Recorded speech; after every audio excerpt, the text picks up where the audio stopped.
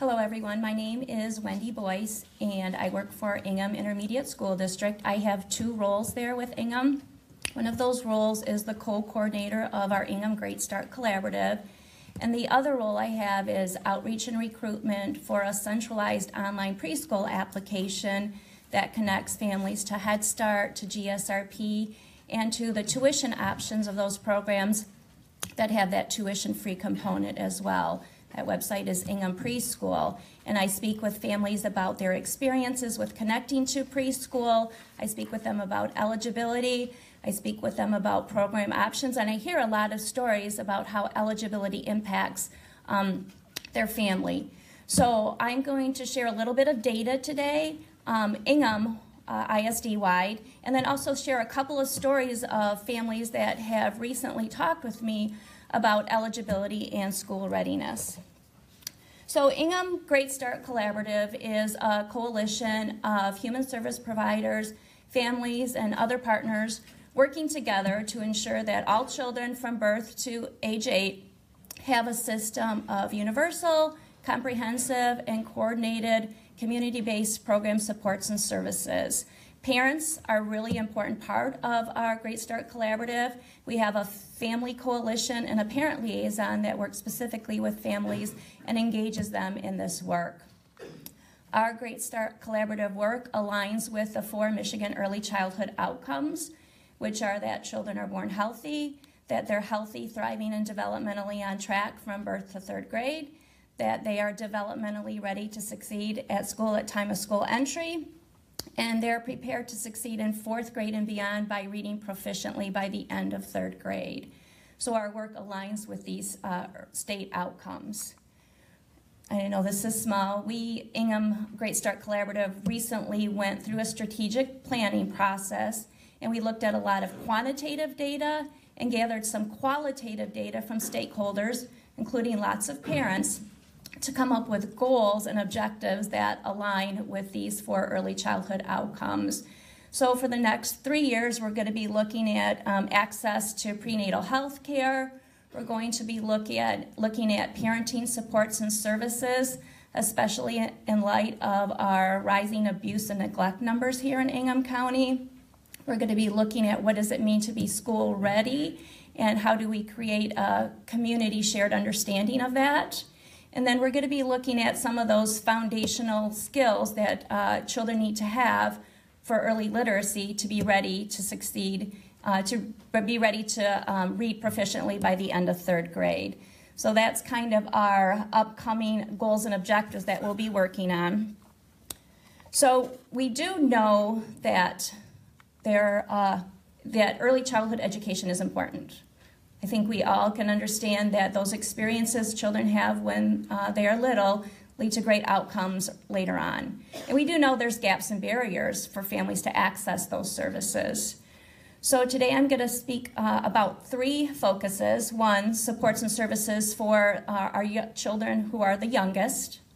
2, high quality education and ways that access is sometimes impacted. And the 3, that school readiness. What does it mean to be school ready, and how does that impact 3rd grade reading? So we know school readiness doesn't start at 4 years old when a child goes to preschool and they're looking at the skills they need to be ready to go to kindergarten. We know that it starts from birth, even prenatally. So supports and services for families with children from the very youngest ages. We have Early On here, which is a program to support children with developmental delays from birth to 3. We know that children who have developmental delays are at risk of not being ready for success when they enter kindergarten. So I have some local Ingham data here. For the 2016-17 year, Ingham processed 1,063 referrals for children from birth to 3. So that's 3 to 5 a work day. We have 37 staff that provided services to 963 children. A lot of children that we're reaching. Of those 963 children, 197 were eligible for Michigan special education. So they did get some funding from the state to get those services, whether it be a teacher, speech, occupational therapy, physical therapy. These children were the ones that have some significant delays, and they qualified for special education. 766 children had developmental delays. They weren't what qualified them for special education. They were our little ones who, with some adequate supports and services, they'd be caught up when they got to school. Yet, in the state of Michigan, barring Flint, we don't have any state funding for early on Part C. The funding that we get is through some federal money, Medicaid billing, and supplemental funding from the ISD and local school districts.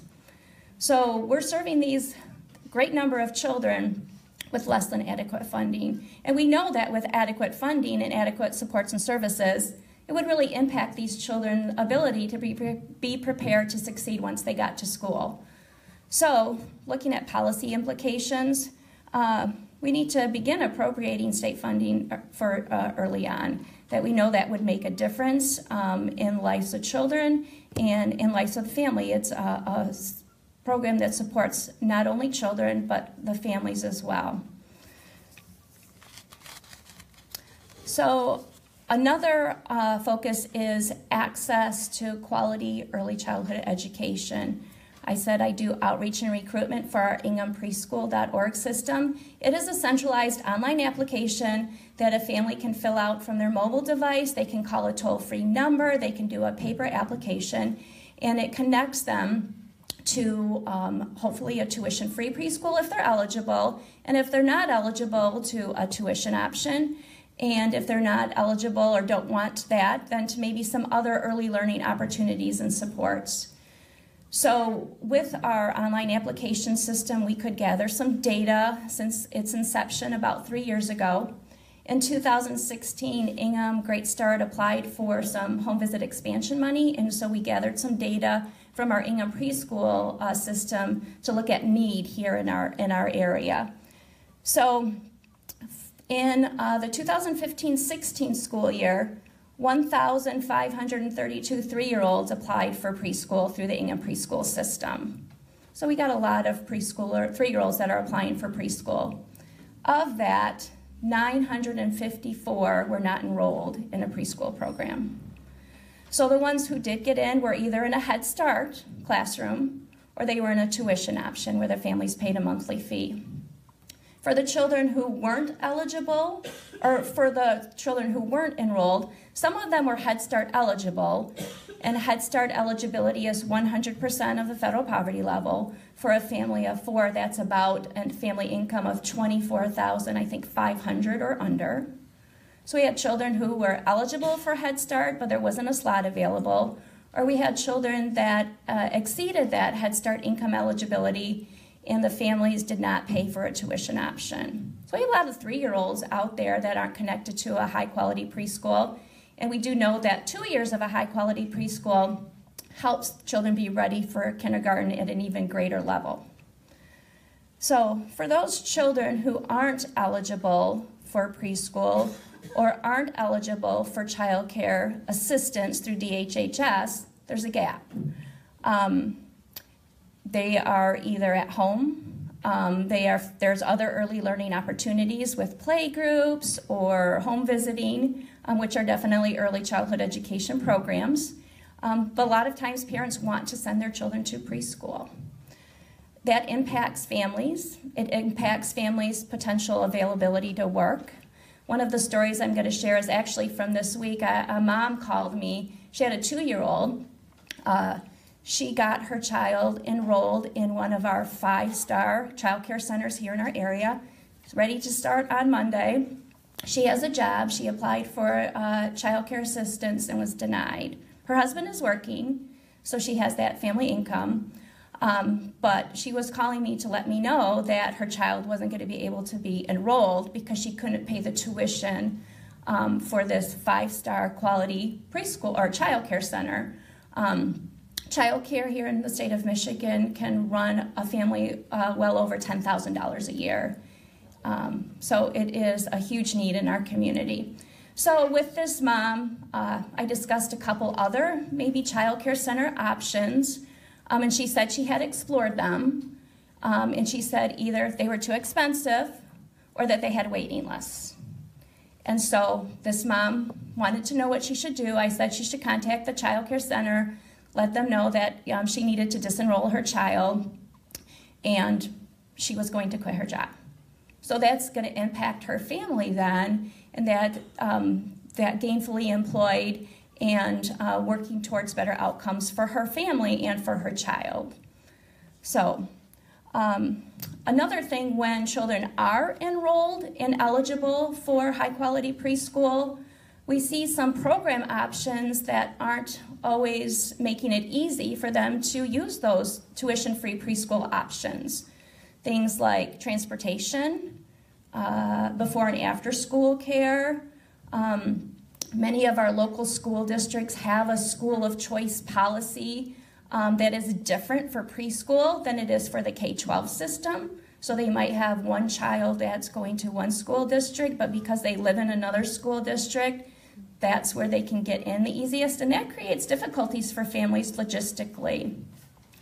So a lot of families I speak with, they have one car, and the person in the household who might be working uses that car to go to work, and if there's transportation is not provided, that child misses out on that high quality early childhood opportunity, even though they're eligible. So there's a lot.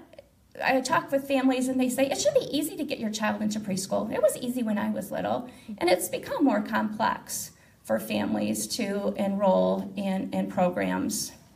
So a couple of recommendations looking at policy. We need to consider raising our child care and development program eligibility. It is my understanding that Michigan is the lowest in the nation, with eligibility at 125% of the federal poverty level. There was some discussion in the state budget about raising it to 130. I don't know for sure if that happened or not. Even if we raise it to 150% of federal poverty level, we would still be below the national median of an eligibility of 182. So we need to look at how can we support families in being gainfully employed and going to school and having those opportunities for their children. We also do need to fund 2-gen programs, or for programs already in existence, use a 2-gen lens. And that basically means we're looking at the adults, the parents, we're looking at the children, we're looking at wraparound care. Are those Head Start, GSRP slots, if a family's working, are they just a school day? So they go from 8 to 3:30? What if mom has to be at work or dad has to be at work at 7:30 and there's no childcare on site? So we need to look at 2-gen and not only supporting those children enrolled in those programs, but also the parents. And then the last focus is the shared understanding of school readiness. I have a little bit of data again up here. Michigan-wide, 1/3 of children aren't prepared to start kindergarten. And we have some data from when Ingham Great Start Collaborative was doing their strategic planning. We got from Ingham ISD that 67% of children were meeting literacy screening called phoneme segmentation at the winter benchmark. So 67% of children. Now when we think of that and we think of 3rd grade reading, you know, how is that related? There's this literacy at kindergarten and 3rd grade reading. We do know that children who are not reading proficiently by the end of 3rd grade are 4 times more likely to fail to graduate high school on time. And again, here at Ingham ISD in 2016, 51.6% of our 3rd graders were either partially or not proficient on the MSTEP English Language Arts. And those outcomes are worse for when you look at desegregated data. So African American third graders who are English language learners, third graders from families with lower economic status, third graders who are eligible for free and reduced lunch. So we know that the numbers are even worse for them. So to look at that, Ingham Great Start Collaborative has a School Readiness Advisory Committee, and over the last couple years we've worked to develop a local definition of what does it mean to be ready for school. And this kind of goes to the other story I was going to tell today. I spoke with a family a couple weeks ago. Mom had applied for preschool last year when her child was 3, turning 4 in December, so didn't meet the GSRP age eligibility of 4 years old. By now it's September 1st. The family was barely over the income eligibility level for Head Start, so the child couldn't get into Head Start. So she was frustrated with that experience and the eligibility. She was frustrated with some communication gaps. So when I spoke with her, she said, well, I'm not going to send him this year. She shared her experience last year in the eligibility. She said, he's got his ABCs, his 1, 2, 3s, his numbers, his shapes. He's going to be ready. I don't think he's ready. He's going to be ready for kindergarten. I don't think he's ready for preschool, though, because he's shy, and he has trouble separating from his dad and I, and he doesn't do well in groups, and he lacks some of that self-regulation. So I had to gently push back on her and suggest that if he's not attending a high-quality preschool, what is that experience going to look like for him when he attends kindergarten?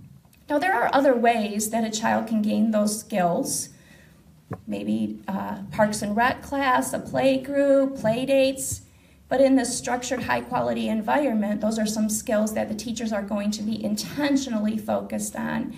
And those academic skills are important for kindergarten readiness, but we know those social-emotional skills are as well. So through our gentle conversation, we talked about some options. Many of our GSRP classrooms are now a school day, and there are some half-day options. So we connected her with a half-day option in a school district that she didn't live in, so she would have to provide transportation. But she was thankful and happy that we even had this conversation about the impact if he didn't attend this year. So we know that school readiness is so important, and looking at third grade reading. So our School Readiness Advisory Committee worked to create this local definition of school readiness.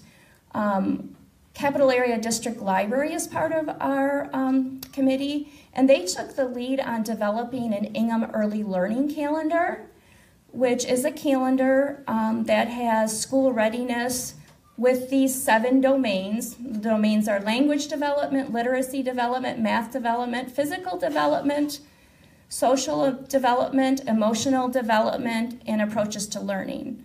So the calendar includes these domains, but has activities that a parent can do, 1 activity a day, from birth all the way till school entry, to help prepare children to better succeed once they get to kindergarten age.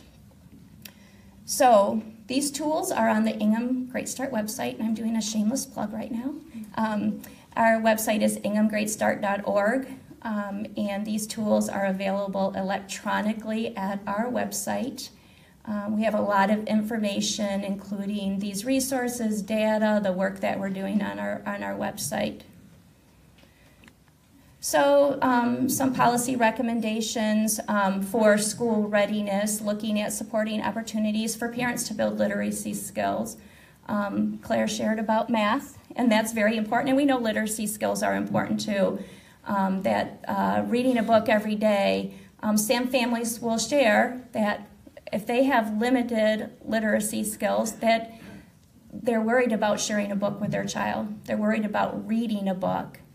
And so are we building those literacy skills in parents, and are we giving them some tools to do literacy even without reading? And then also looking at supporting opportunities for family and engagement and family voice in child's education. Back in April, Ingham Great Start Collaborative, along with the Coalition for College and Career Readiness, did a panel of parents who ranged from age 13 to postdoc, and they talked about their experiences with accessing early childhood education supports, primarily having their child go to a quality child care center, and how that impacted their ability to either enroll in school or to stay in school, to persist. So that was an opportunity for 13 parents to tell their stories. We need more of those opportunities for parents to share. Thank you.